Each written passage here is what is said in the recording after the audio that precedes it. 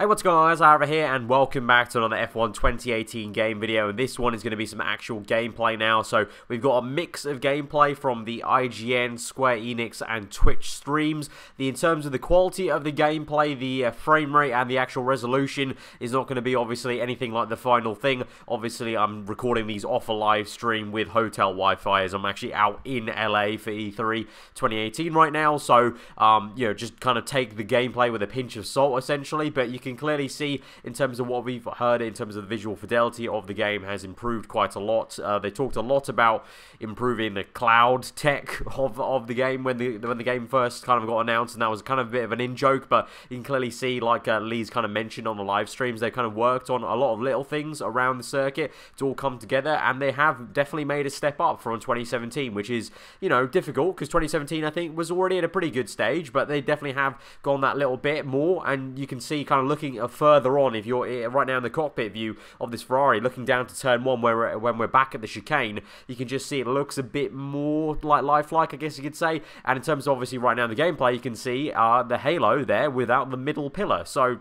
uploaded 4 videos yesterday about F1 2018 game news. We had the handling ERS and the AI video, we had the interview video, the contract video, and the R&D system video. So in the very first one, we talked about the halo tweaks. So in cockpit cam only, you can remove that middle pillar, and this is what it looks like. So you can see it frames the gameplay quite well, but then when you move to T-cam, you can't remove that. Obviously, they have to have it in the game because it's the rules of Formula 1, but in the cockpit cam, they tried to rectify that issue where in real life you have that kind of sense of depth of your eyes looking past the halo. Like if you hold your hand up in front of your face, you can kind of see through it with your different perspectives of your eyes, whereas in the game you don't have that. It's a flat screen. So to kind of rectify that, they're allowing you to remove that middle pillar in cockpit cam, which I think in itself, like I said in yesterday's video, is a great thing that Liberty Media and F1 allow them to do, because it's not actually obviously like in real life, but they allow them to do it because you kind of need that kind of difference because the video game. But in the past, I think F1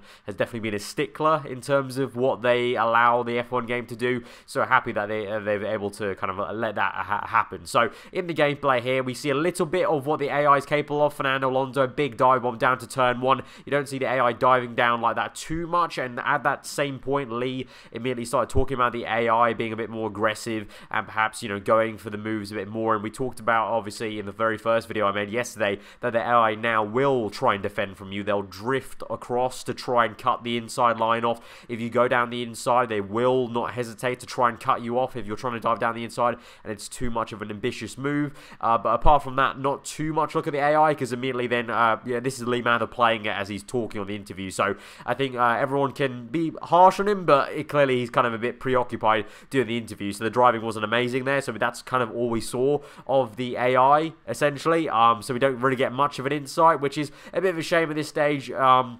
You know, the gameplay doesn't offer too much insight into what the game's going to be like, apart from literally what it looks like visually. You can see now with some rain gameplay of the Ferrari on the T-cam, then you can see the halo is kind of exactly like it kind of is in real life with the kind of winglets and stuff. That was a concern from some of you guys on Twitter asking about that. Obviously, when they did the hot lap with Charles Leclerc, it wasn't a final kind of build, and clearly this build is a bit more further along the kind of pipeline, I guess you could say, compared to that gameplay video they did with Leclerc at Monaco. But the Ferrari gameplay here, full wet conditions, the wet looking as horrendous as ever as it was on the last game in terms of how treacherous it's going to be. But let's quickly talk about the MFD then and the heads-up display. So on the bottom right now, for the first time, you can see what the ERS system is going to look like on the heads-up display, how you'll know how much battery you have on that bottom right. You can see the battery pack is going to either kind of decrease or increase there depending on the deployment mode you're in. And previously we saw on the Red Bull gameplay, when the MFD menu was up, you could see just like the fuel, it's literally just a little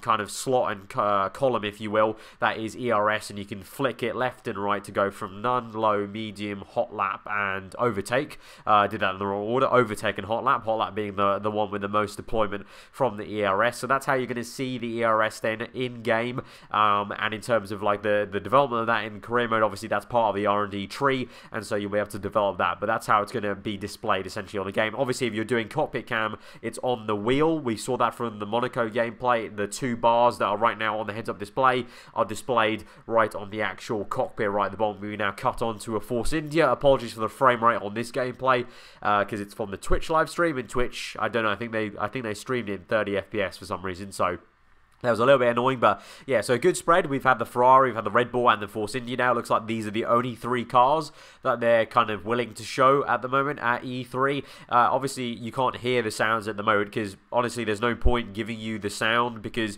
you can hardly really hear the engine that much because Lee Mather's obviously getting interviewed by these guys the entire time. So he's talking, the presenter's talking the entire time whilst the gameplay is being shown. So you can hardly hear the engine, but from what we have seen, the audio, let's get to that because I haven't really mentioned that ever in any of the videos. The audio, it seems they've really stepped it up this year. Props to the audio team at Cody's because in the past the audio's been okay, but it's not really been as desirable as you want it to be, like to the real life cars. But this year it seems like they've literally nailed it, like especially the Ferrari car. I think that was very clear from the Leclerc gameplay at Monaco. A lot of you guys were picking up on that and making a big deal about it in terms of the Ferrari for the first time. That V6 turbo engine really does sound like real life, and also the difference to the Red Bull car and then the Force India. If you really eagle your kind of hearing in, you can really tell the difference between the Mercedes, the Renault, and the Ferrari engine. So they've done a really great job on that to step that up. It's you know, not an area that they can,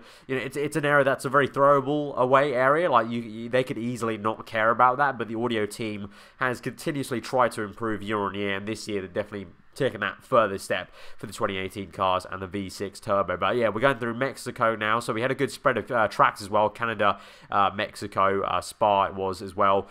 So unfortunately no kind of signs of Hockenheim or the French Grand Prix yet. Paul Ricard, obviously work in progress gameplay.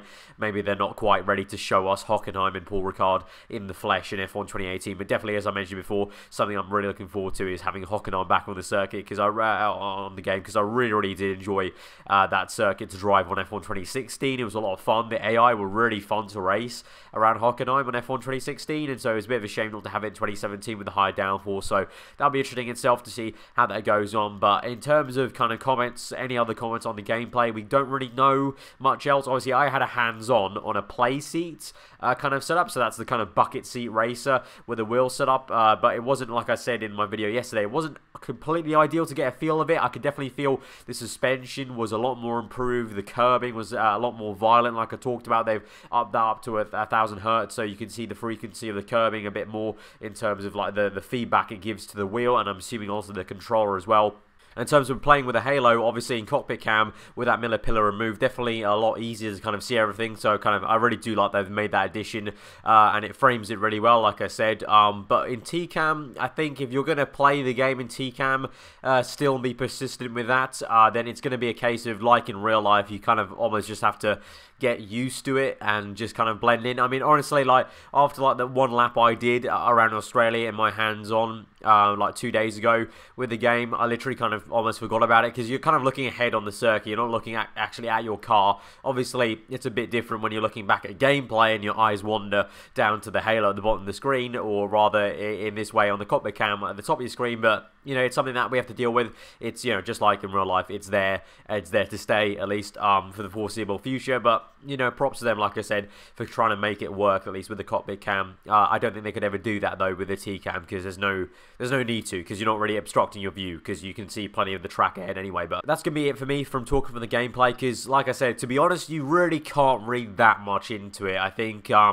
you know, you can see the visual improvements, you can see finally what that halo tweak looks like, but and what the ERS looks like on the menu. But apart from that, there's not really any other kind of info you can tell from these gameplay videos. So that's why I'm going to tell you guys to really, I highly recommend, if you haven't seen the full videos I uploaded yesterday about the handling and the ERS, how that actually works in the game, and also the AI, the interviews are back in career mode, how that works, and then you got the new contract system with contract perks, and then finally the new revamped R&D system, which I call a big game changer. Essentially, the R&D system is a huge game changer. So if you haven't seen those full videos, I really do recommend that, because that's kind of all the actual info, the actual useful info that will actually tell you what's going to be new in the game, rather than the gameplay. Yeah, it's all well and good seeing the game, but you don't actually really get to get a sense of what's actually going to be new and how it kind of, you know, is going to be different to 2017. You kind of, because you know, as much as you can kind of look into it, F1's going to be F1 at the end of the day. But anyway, guys, if you have enjoyed the gameplay video, then hit that like button. Let me know what you thought